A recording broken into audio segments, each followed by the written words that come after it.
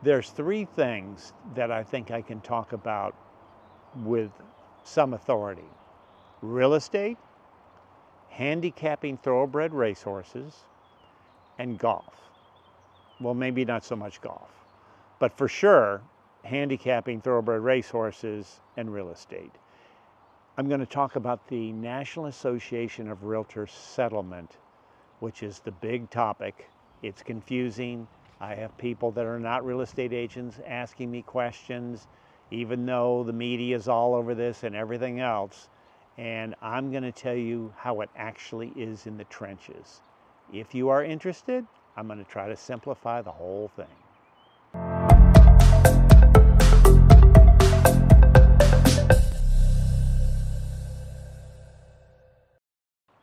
So I thought I'd start. We're not going to talk about horses in this video. I thought I would start telling you about my experience, because if somebody's telling me some information about something, I'd like to know where are they coming from. So I've been doing this for 37 years.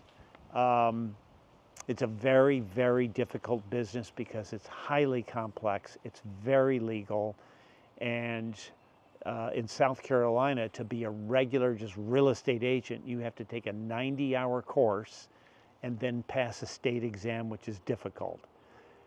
To become a broker in South Carolina, you must be an agent for 3 years, then take 60 more hours, then take a state exam, which is really difficult.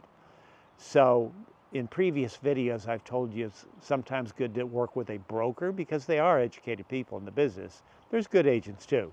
But I tell you that because I've been doing it a long time. At one time, I was a licensed broker in 5 different states. So been doing it a while, know the ins and outs, and still learning because there's always something coming up.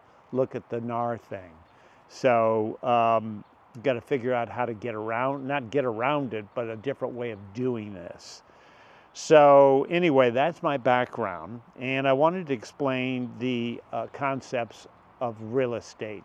Most people in the world, not real estate agents, it's confusing to them because they buy 2, 3, 4, maybe 5 houses in their lifetime. That's a general statement. So you might buy a house, 12 years later you sell it and buy another. You don't remember all this stuff. People ask me all the time some pretty basic questions because they're just not used to it. We do it every day. We do the ins and the outs, all of the legalities, what's required, everything else. 7 years ago, I wrote this.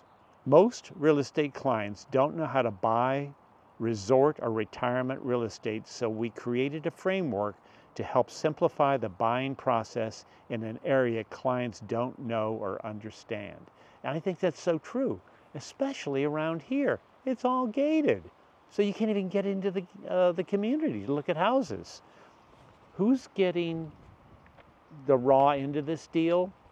First-time home buyers, because they may end up to have to put a down payment down plus pay a commission.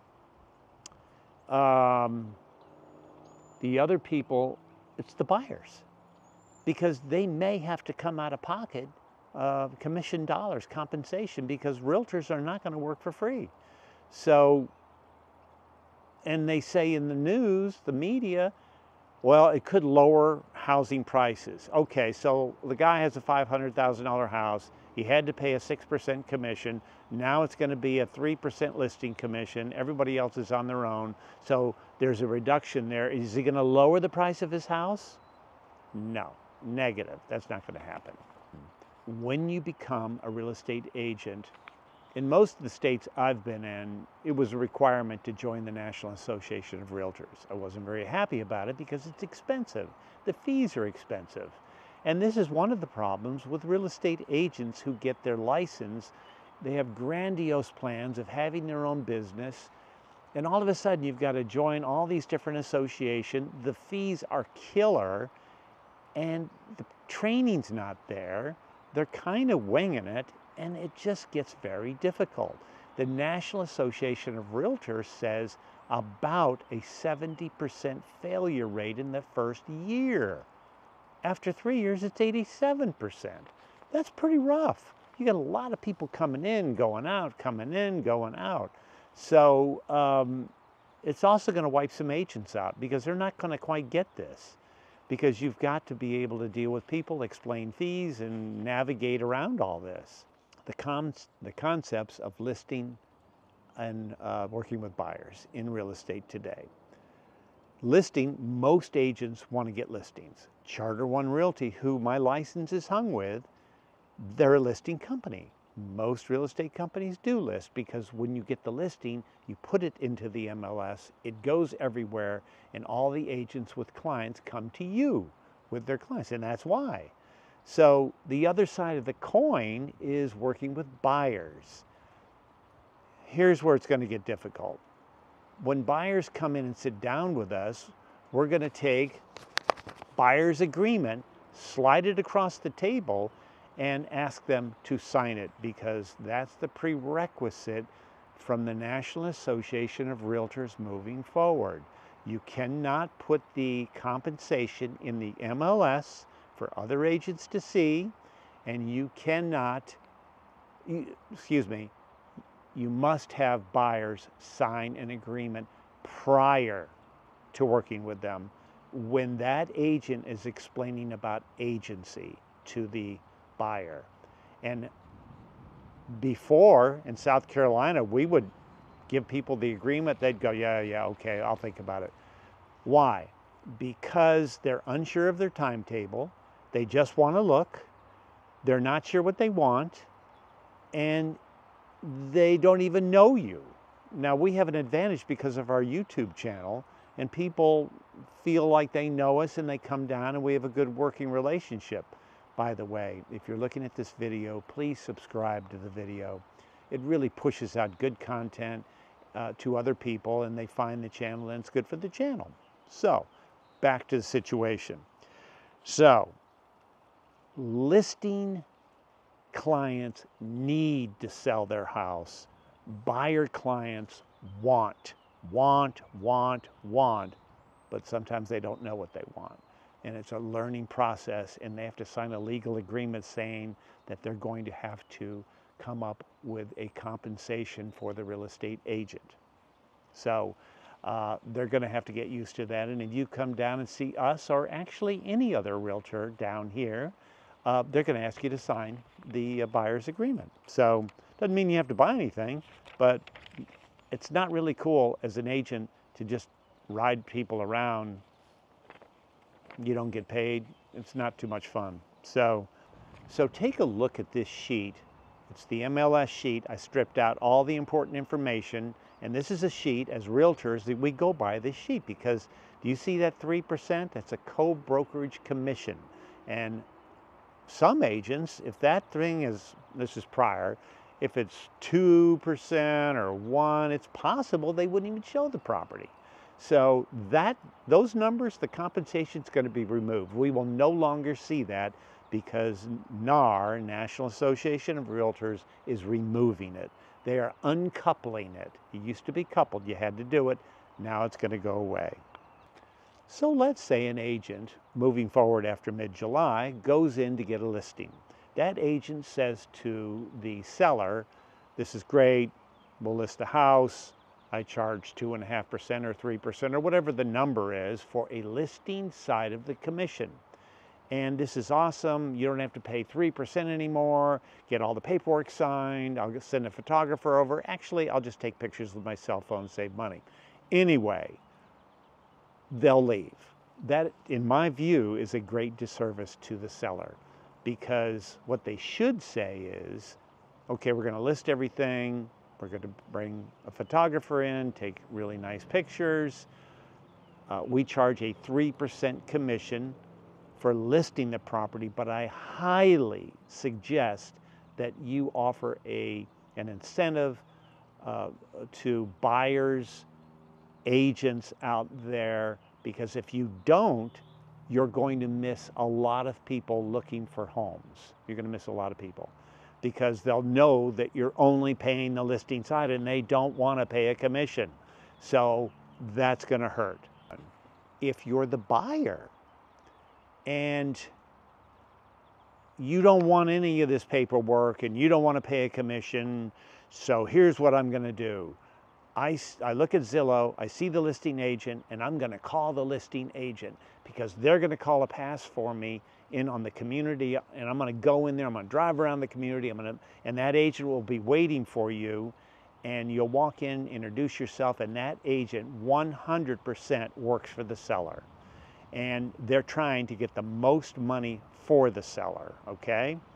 So you act interested, you like the property and this and that, so the agent can represent you also, but it's called a dual agency, okay? He's already got the seller, now he's going to work with you. It's not a good situation.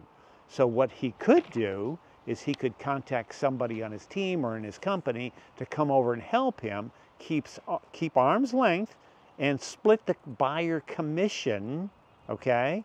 Because he referred it to his friend who's going to help. He's going to be over here negotiating, and he's got the listing side. But there is no commission because the buyer doesn't want to pay a commission. Do you get the drift? So the proper thing to say to a buyer when you're trying to get them to sign a buyer's agreement is, I don't know how it's all going to play out, but this is early in the game, and this is what I believe I'm going to say, my team is going to say. I understand your frustrations, your concerns, but this is a new world we live in. Do you only want to see homes that are paying some type of incentive, buyer agency, commissions, or anything like that? Or do you want to see everything? Because if you only want to see the commission ones that I know of that are offering incentive for you, you're going to limit your pool way down. You're going to miss a lot. Now you could say, I guess, well, let's look at everything and we'll just put it in an offer. You could do that too. You could work it out. So I don't really know how it's all going to work out, but it's going to be interesting. So take a look at this closing statement. This is an actual closing statement that I took all of the important confidential information out. This is what it looks like. Do you see those two lines where the arrow is pointing? Buyer's commission, seller's commission. Do you see that? Where do you think all that money's coming from? Where do you think that's coming from? That is coming from the proceeds of the sale, and the buyer is writing the check. Money's coming from the bank, it's coming from down payment, additional funds needed. Not every time, but a lot of times. An old crusty guy told me one time, whoever writes the check is paying the commission. I said, that's pretty good. Also, real quick story. A friend of mine actually had a buyer, and they put an offer in on the house, and the homeowner had the floodplain incorrect in the home disclosure statement, okay? Also, the entire side of the house had been removed because of a stucco problem, and that was not disclosed either, okay? And there was a, quote, stucco report associated with the listing, and my friend the agent read the report and saw in the report the whole side of the house was replaced. That's pretty important information. Floodplain's wrong, side of the house had been removed. They redid their offer, and everybody signed it real quick like. So a really good agent is really, really valuable. So just be aware of that, okay? My name is John Weber, and I have a great team, the John Weber team. I am with Charter One Realty. Oh, that's another thing. The public, when they see that 21,000 check, they go, oh boy, Weber made 21,000. I didn't make 21,000. It's a split with the brokerage company. Checks are made to the brokerage company, and they throw a couple shekels my way. Pretty much like that. There are 100% companies, okay? And they get all the commission, but there's different situations within the company. So anyway, they think we make all the easy money. I used to manage a salesman years ago, and I said, because he worked his butt off. He sold so much property, worked so hard. I said, what do you think your hourly wage would be? And he goes, minimum wage, minimum wage. Divide the hours into my annual income, because he's always working. A good realtor's always working. We encourage you to come down. Maybe the next video I'll do on handicapping thoroughbred horses. If that's what you want to see, give a thumbs up. Come see us, the John Weber team. We'll find your dream home under the new rules of the game. Game changer. So this is a beautiful 4-bedroom, 3.5 bath home that's listed for $800,000. Did I buy a house? Did you buy a house? Yeah. What do you mean, did you buy a house? I signed a contract. Ma'am, you never signed any contract. I don't know what you're talking about. Anyway, where was I? Cut.